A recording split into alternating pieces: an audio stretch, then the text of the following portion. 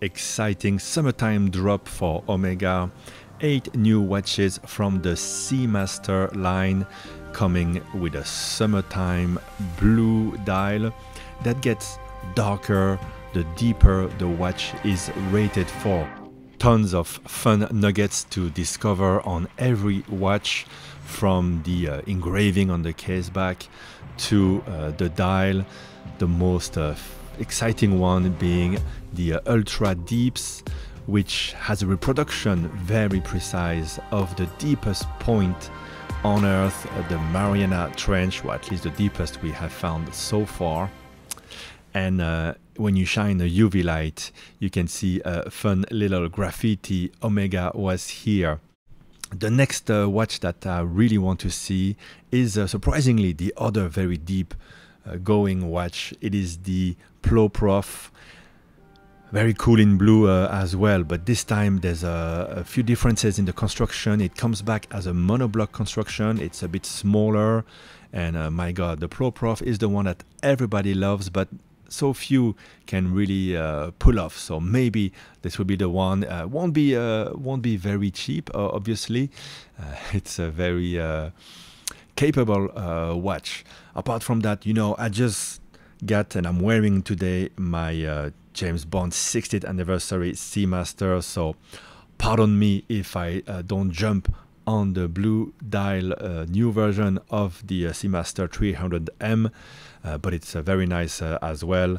And of course I also got my green version of the world timer, so the Aquaterra here comes with another type of blue dial for the world timer as well. Well, you can discover all the rest on the Omega website, or you can watch the very fun video from Time and Tide.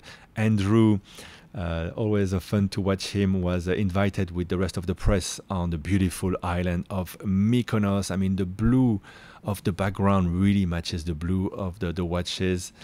And he looks like he's having a great time. And well, since we're on YouTube, I couldn't help but notice the thumbnail for his video right below the thumbnail for the video of the guy he makes videos with in London. Adrian, I think is his name, from Bark and Jack. And I had a quick look at his video from his studio, and because he had a sort of a clickbait thumbnail that says that Omega pulls a Rolex, I thought, well, that's kind of weird. What is he talking about? Because everything is different about Omega, and I will never say that one is better than the other. I think each brand is pushing the other. It's great to have a brand like Omega to challenge the hegemony of Rolex, but really. One, neither is better than the other. They do things very differently, and the Omega experience is all about enjoyment, while the Rolex experience can leave you with a salty taste in the mouth. And that's the biggest difference between the two brands. It's really fun to go buy an Omega.